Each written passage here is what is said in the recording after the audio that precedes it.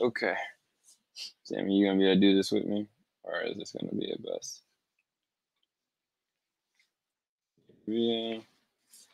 What if episode 1 Steve shall. Okay. Hey guy. Okay. Okay. Hey little guy. You okay? Your stomach bothering you?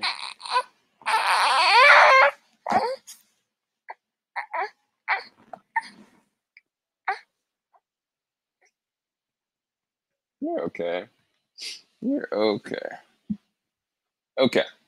What's going on out there, YouTube family? This is Sammy Leggett here representing Team JVS. This is my review for episode 1 of What If, Marvel's What If on Disney Plus exclusively. I have been able to get access to the first 3 episodes of What If. Now, first episode, it shows a very interesting opening with Jeffrey Wright. As you don't know, he is playing the role of the Watcher. Coming off of the Loki series, you understand the concept of a multiverse being a concept, but this is taken it to a whole different level because now you're showing a different universe.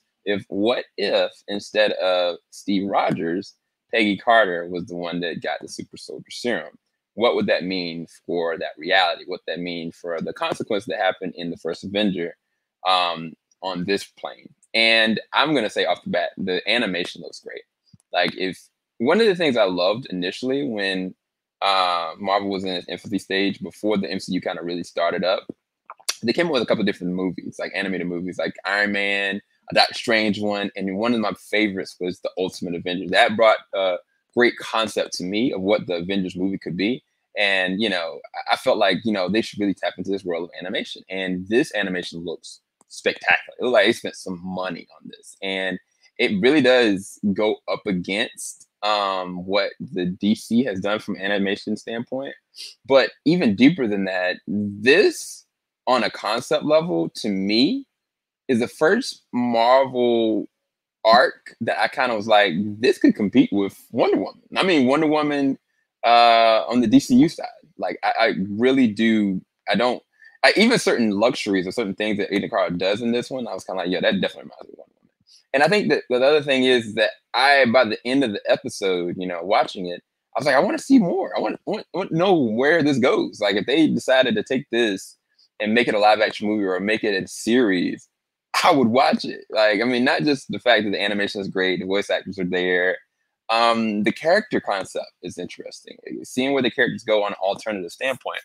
And I think that opens up the world of the MCU that they've never had before with giving opportunity of showing, well, okay, the classic story of this. You've seen this, but what if? And I think that from the first episode standpoint, specifically with the action is just amazing. But the character dynamics, the character changes and the swaps that happen, specifically with Steve Rogers, Peggy Carter, even your boy Howard Stark, Bucky Barnes. I think Bucky Barnes might have been the only character I felt like was kind of underused, and the Commandos possibly a little bit.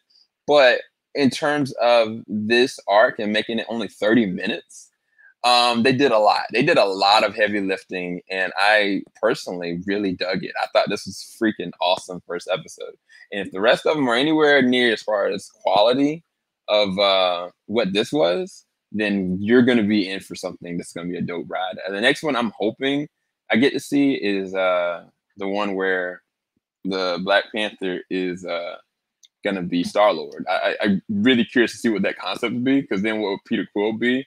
But yeah. Oh yeah, just you don't know. This is my son, Sammy.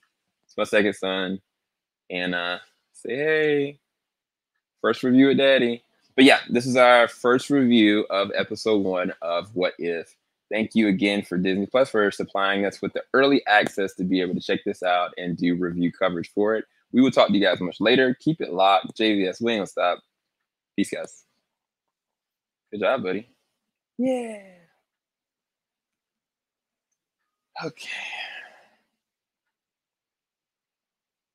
All right. Brief pause. We'll go to the next episode. Possibly. I might have to wait.